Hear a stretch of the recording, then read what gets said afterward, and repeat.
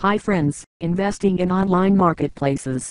Simon Rothman had recently been promoted from executive in residence to partner at esteemed venture capital firm Greylock Partners and placed in charge of managing a $100 million early stage fund commitment dedicated to online marketplaces.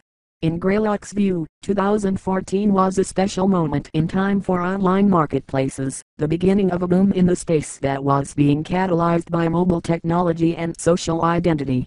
Rothman was the right man for the job. An early eBay employee, he had founded eBay Motors and turned it into a multi-billion-dollar business and also advised several successful online marketplaces such as Lyft, Wanelo and TaskRabbit.